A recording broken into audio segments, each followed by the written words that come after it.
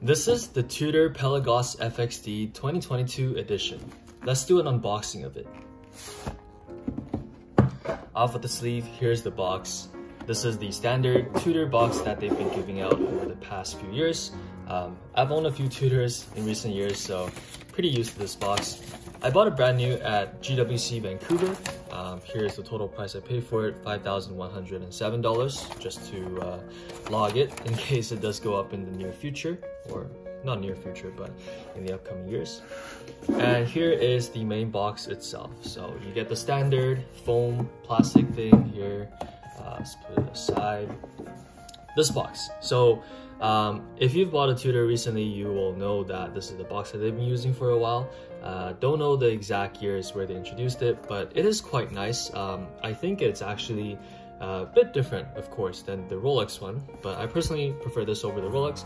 The only thing I don't like about it is that you can clearly see that they taped the paper across, though very well done, but you can still see that it's kind of a faux wood material down here, and then some sort of a paper plastic material on the top. It has a nice padded effect to it, so quite nice. No complaints really for a watch in this price range, especially given the quality the watch was built towards.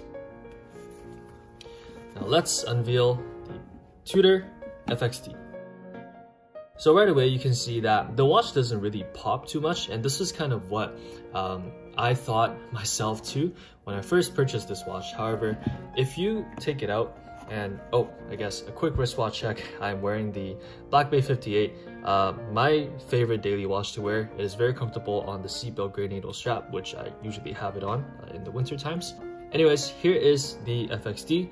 Now, once you hold it close to your eye, you can see that it's actually a very beautiful watch and different as well, where there is a very nice subtle nuance to the dial, where the indices are elevated with lume filled inside.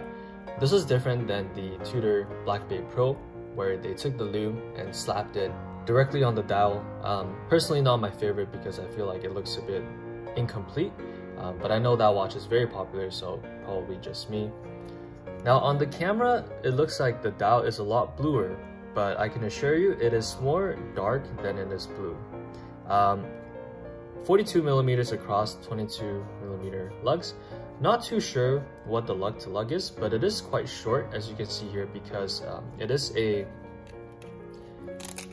integrated case where we're not integrated. I guess, what am I trying to say? There's no spring bars to it, so you can see on the back here.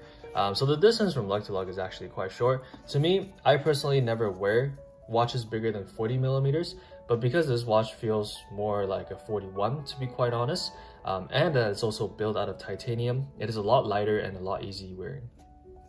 Let me put this on quickly.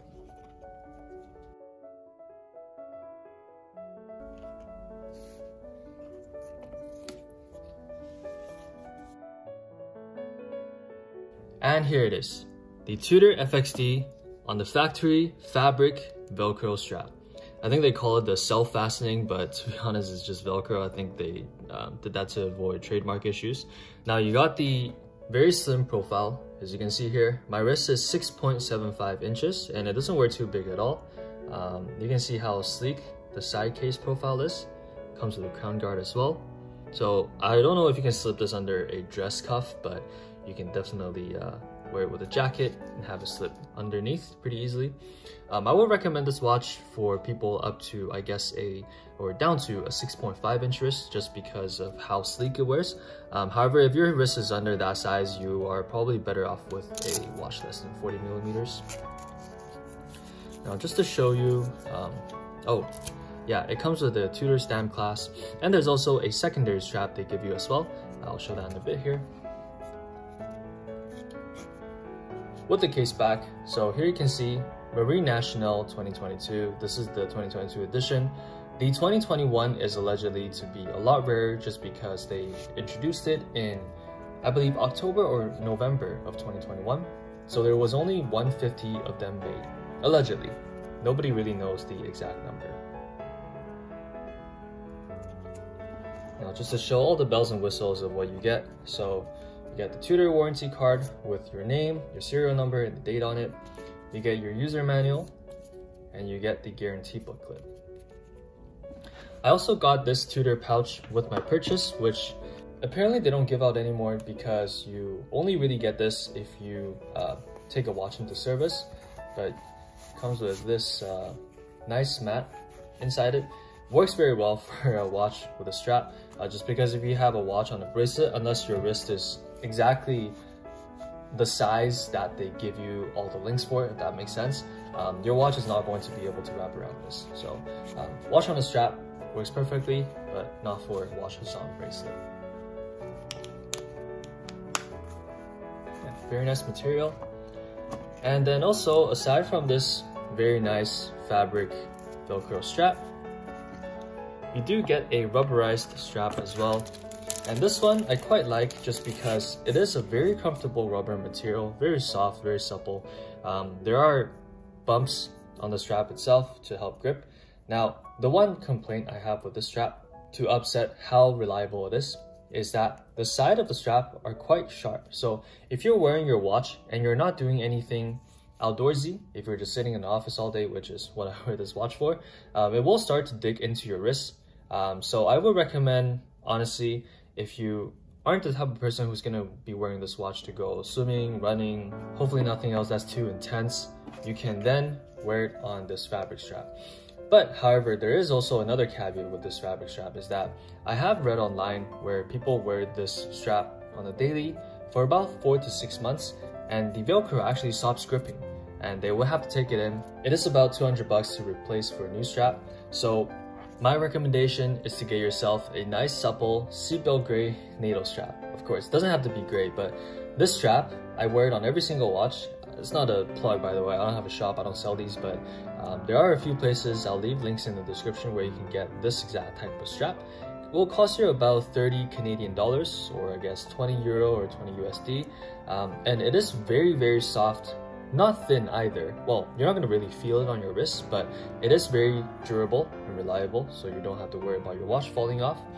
And yeah, I got myself a 22mm seatbelt gray NATO strap for this watch just because I want to preserve this OEM fabric strap, and I also don't want to wear it on this one just because once you start, you're gonna start seeing some gunk on it, and yeah, let's not do that. Let's just wear it on a cheaper strap, which is also very reliable and comfortable.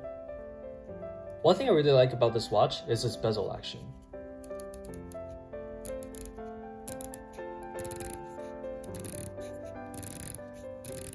You will notice this watch is a bi-directional bezel just because it's not a diver bezel, so you're not really going to use it to time anything.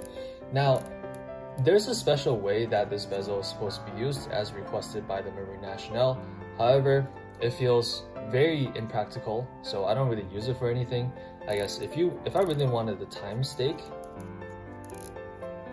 can I do it?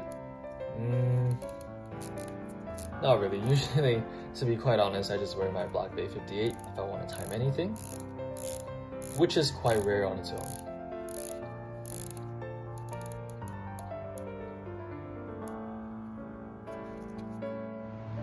Here's the watch on the wrist, on my 6.75 inch wrist. Very comfortable on the fabric Velcro strap. You can see it under direct sunlight here. When you have it in the reflection, it doesn't catch the eye that much. But once you look at it like this, you can see the different levels to the dial indices and the dark color of the dial.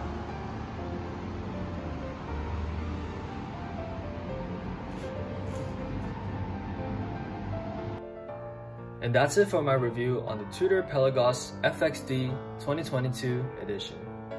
Hope you guys enjoyed this video, and I'll see you in the next one. Take care.